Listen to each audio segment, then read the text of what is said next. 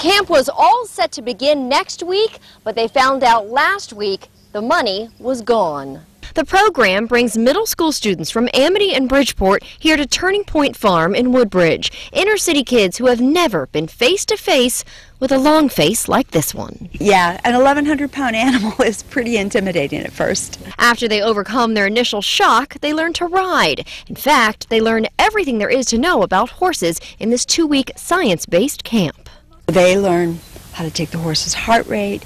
They learn how to take temperature. They learn about the nutritional needs of a horse, exercise needs, hoof care, diseases of the horse. They meet with veterinarians. There's even a reading list. Chris Patella has run the camp for 4 years thanks to state grant money, but because of the budget mess in Hartford, she found out just 1 week ago they were left high and dry. Hartford said, you know, it's all tied up in the governor's budget right now.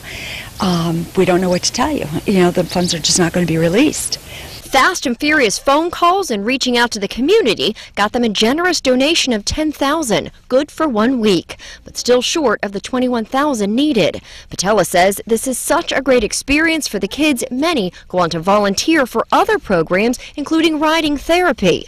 2 weeks here leaves a lifelong impression. Denying them all this would be, in a word, heartbreaking, just heartbreaking. If you'd like to help, you can go to our website, WTNH.com. On the scene in Woodbridge, I'm Annie Rourke, News 8.